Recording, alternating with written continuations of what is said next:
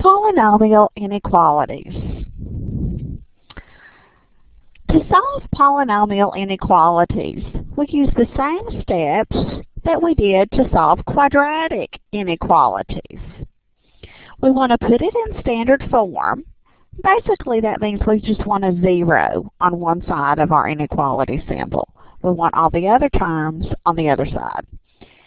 And it's better if we have it in descending order. We want to find the zeros of the function. Remember, to find the zeros of the function means we set it equal to 0 and solve it. It may be that we can solve that by factoring. It may be that we have to solve it for the zeros graphically. Then we want to look at the graph and choose the x intervals that correspond to where your function is less than 0 or greater than 0, depending on what the problem states. Less than 0, remember, means that we want to look at the parts of the graph that are below the x-axis. Greater than 0 means we want to look at the parts of the graph that are above the x-axis. So, let's look at one. Here we have x cubed minus 5x squared is less than or equal to 6x. First thing I want to do here is get a 0 on one side of my inequality.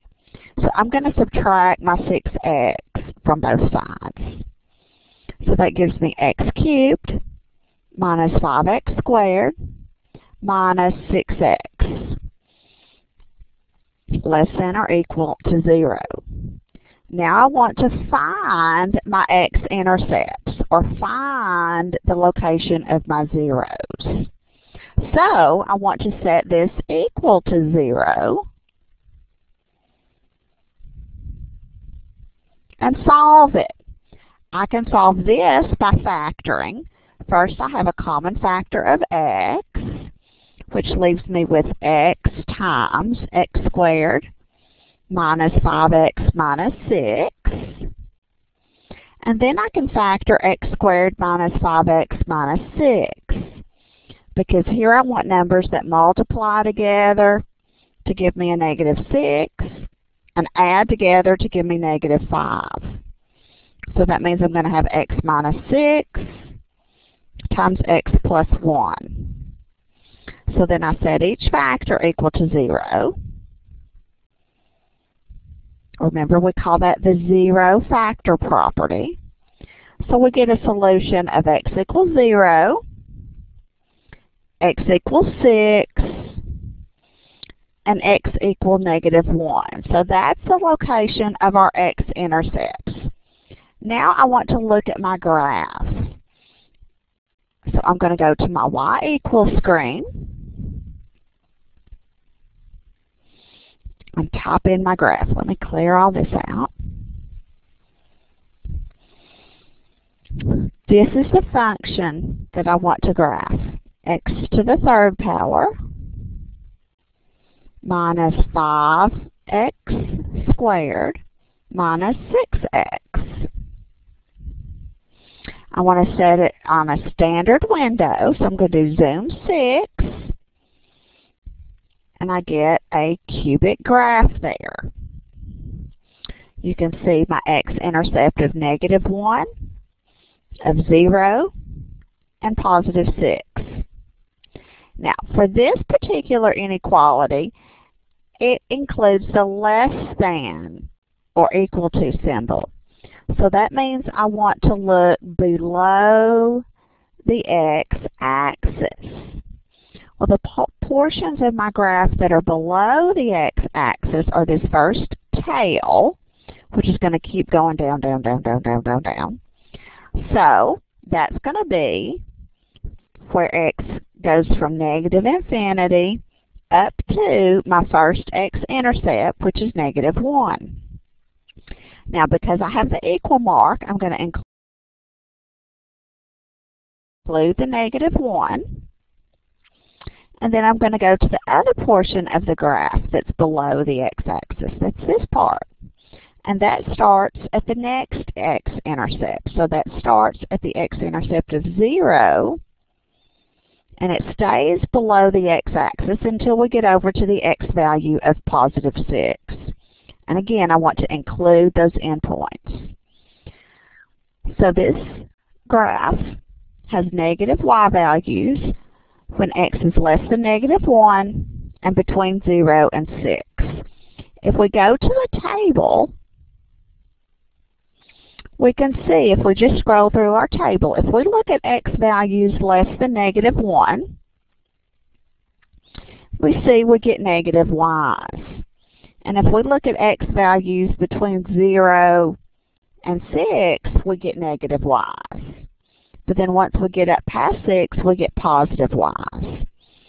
So this, in fact, is our solution.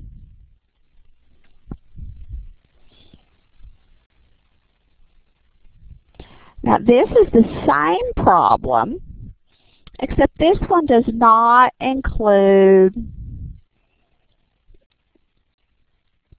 the equal portion of the inequality symbol. So that means I do not want to include my endpoints. The rest of the function is exactly the same. Look at that inequality, and then go back and look at this one. So my solution here will be the same intervals, except this time I will have the parentheses at the endpoints instead of the brackets.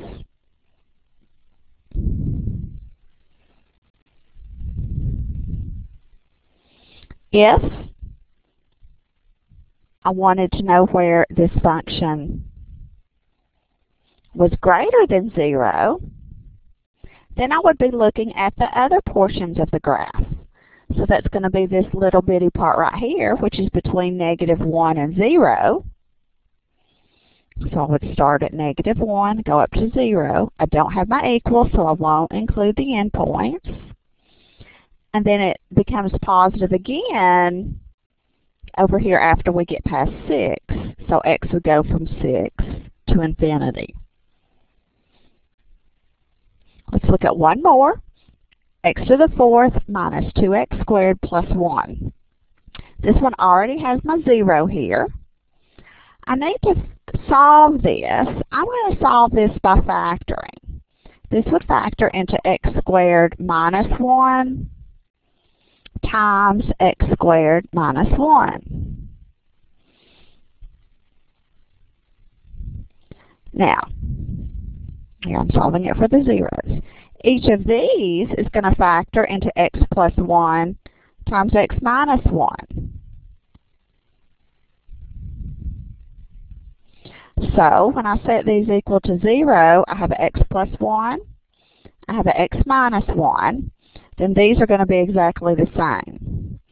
So I'm going to have zeros of x equal -1 and x equal 1. Let's look at this graph. X to the 4th power minus 2x squared plus 1. What happens with this graph is it's dipping down and it's touching the x-axis, but it is not going below the x-axis. So if I want to know where this graph is less than 0 or below the x-axis, it doesn't go below the x-axis. Let me zoom in on that so you can see that a little better. Let me do a zoom box. For zoom box, you just kind of mark the corners that you want to enlarge, and it will enlarge the box that you create.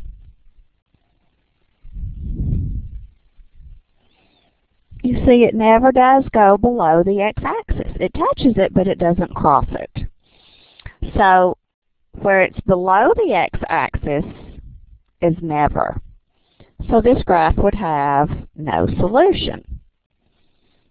If I had x to the 4th minus 2x squared plus 1 greater than or equal to 0, it would be all real numbers because it's always greater than or equal to 0.